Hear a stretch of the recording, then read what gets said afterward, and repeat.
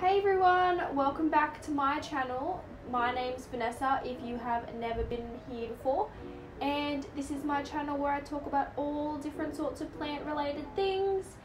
And yeah, so in today's video I thought that I was going to start a new series called Meet My Hoya.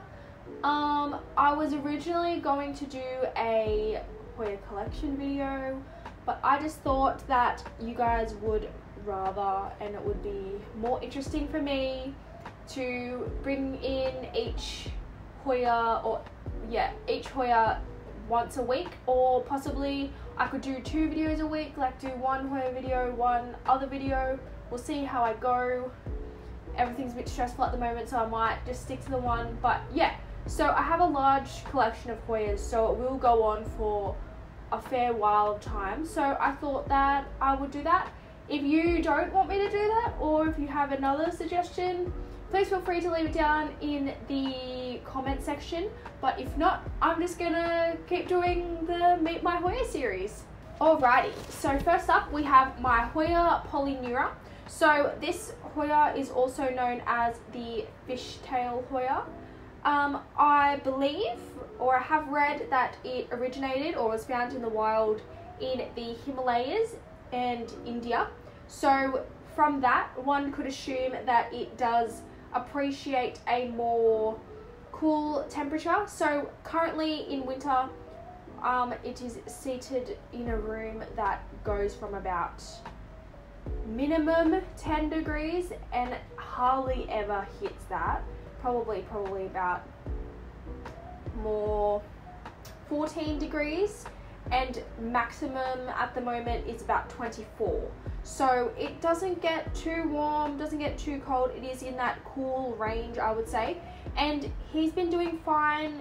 He's not the best goer. I know that some people have troubles with him, and not that I have troubles, he's just not as prolific as I would like. He has put out a few, like these top sections are the new growth that I have gotten since I received him. I got him in about February this year, so that's not too long, I would say, probably about 5 months. I've had him for about 5 months, and yeah, so he's put out those sets of leaves. I think the main problem that I have with this Hoya, not that it's really a problem, it's more just me being lazy, is that this one doesn't like to be overwatered, and he also doesn't really appreciate being underwatered. So the aim is to try and water it as soon as the medium gets bone dry, instead of me waiting until, like I do with my other Hoyas, I wait until I see signs of dehydration or like crinkling and stuff like that. Whereas him, he probably just needs that water straight away. And as with the thinner leafed Hoyas, they probably don't want to be underwatered anyway. Yeah, as well as the temperature, I do have this one sitting in a northeast facing window, and he seems to be enjoying that. I have read that if you give this one too much sunlight, it will just bleach the leaves, so I'm not really aiming to do that. He is to the side, not directly in the window, so it doesn't receive that direct light, but it is very bright in direct light. So his colouring, as you can kind of see, the colouring of the leaves is quite nice, and the veins are prominent, whereas if he was to get too much sunlight, it would definitely bleach those out. So yeah, that is my Hoya polyneura. Alrighty guys, so that is Hoya number 1 from my Meet My Hoya series.